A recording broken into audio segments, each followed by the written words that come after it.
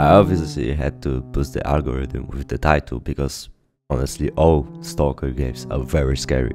But honestly, big shout out to literally everyone who watched my previous video. It's like historic for me to reach actually 14,000 views in 5 days. Also a good thing that a bloodsucker attacked me, because I wanted to show you a little trick that works on Stalker difficulty, but I don't know if it works on the harder difficulty. And when you go just strafe left, you literally just can't be hit.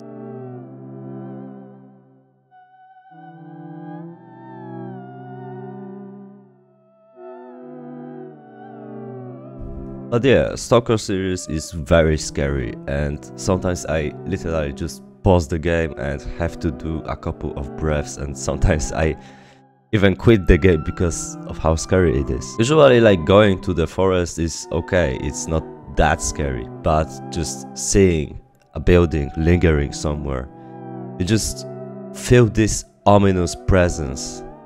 Not only of the building, but of what you can actually find there. I was exploring a building and it seemed empty. There was literally like nothing there. And it was very dark there.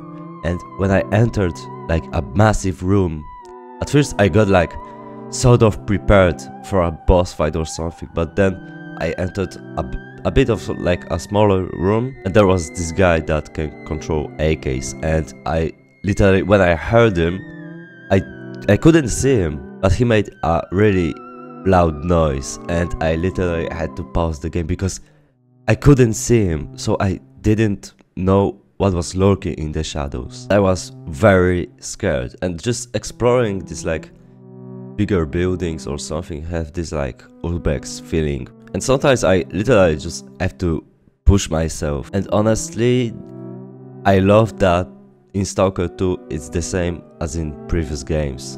But you know how it is, sometimes in sequels just things don't go the same way, and the games that were scary are not scary at all. So the fact that they managed to make Stalker 2 scary, and honestly very scary at times, massive shout out.